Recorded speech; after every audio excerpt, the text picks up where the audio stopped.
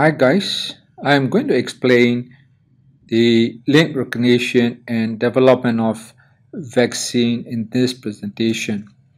Before we start link recognition, I'd like to start with why we need to understand about this topic. It is an important immunological principle for vaccine development. Okay, here is the problem.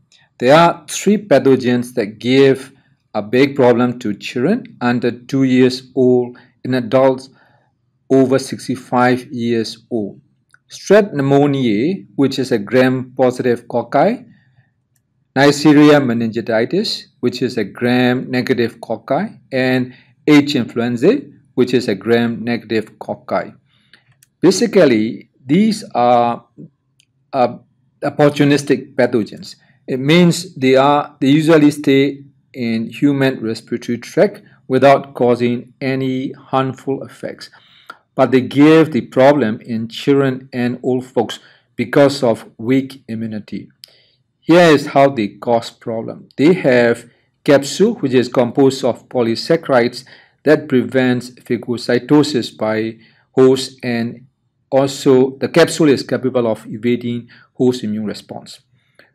When they give problems, it is serious and lethal. For example, the strep pneumoniae can cause pneumonia, bronchitis, otitis media, sepsis, and meningitis. Neisseria meningitis can cause meningitis. H. influenzae can cause bacteremia, epiglottitis, pneumonia, and meningitis. So to prevent these problems, we give vaccination to children and old adults. There are two types of vaccines for these pathogens: polysaccharide vaccine and conjugate vaccine.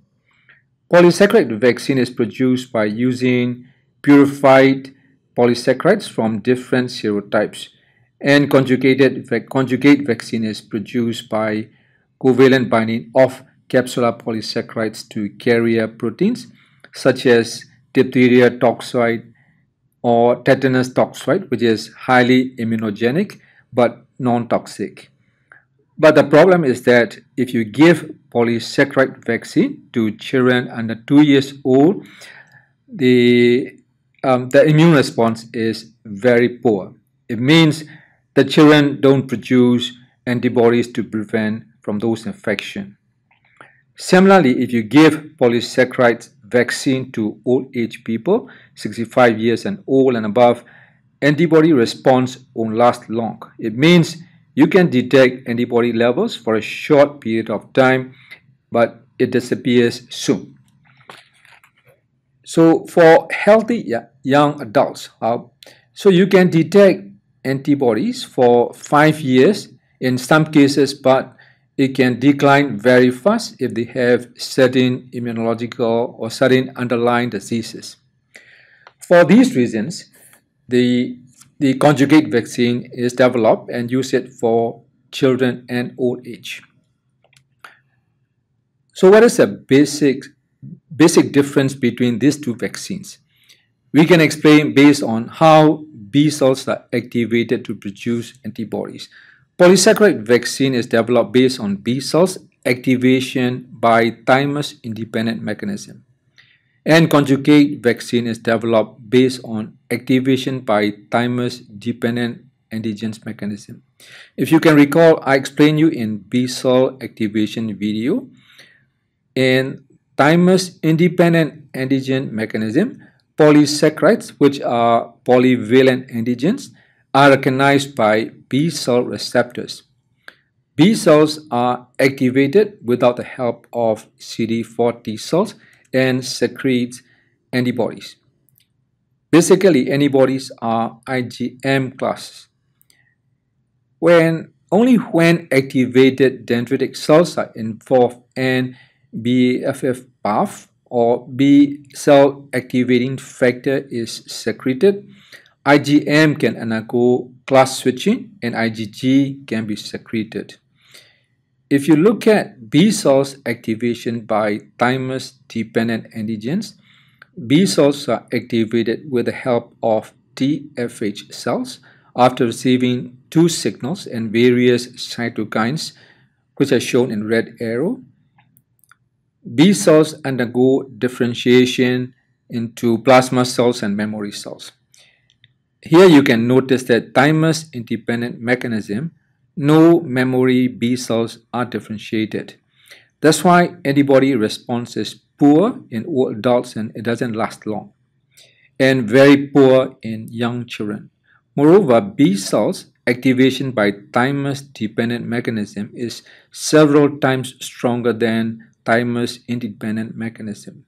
That's why we need to give conjugate vaccine to children under 2 years old and old age above 65 years old and above who have weak immune response. Okay, now let's move on to the principles of link recognition. The diagram shows you a virus and the dendritic cell. Basically, the virus has internal viral protein, which is shown in red color, and external viral protein shown in blue color. When virus is taken up by dendritic cell, process it and present the internal viral protein to CD4 T cell via MHC class II. So T cell becomes activated and differentiated into effector T cell. If the T cell that is not activated by dendritic T cell, then it stays as inactive state, which is shown in the green color. Now, the same type of virus is recognized by B cell receptor on the B cell and internalize it into B cell. Peptides derived from internal viral protein are processed and presented via MHC class II. Next, the peptide presented by B cell is recognized by TFH, and again TFH activates B cell. B cell is activated and differentiated into plasma cells and finally secretes antibodies. These antibodies can recognize the same virus.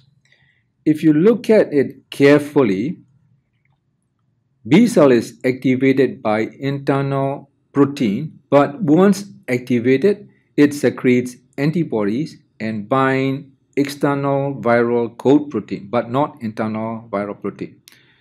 So the principle of link recognition is that for a helper T cell to be able to activate a B cell, the epitopes recognized by B cell and that helper T cell have to be derived from the same antigen, that is, they must originally have physically linked. So based on this principle, the conjugate vaccine is developed. In the first step, capsular polysaccharide is harvested from bacterial growth medium and linked to carrier protein.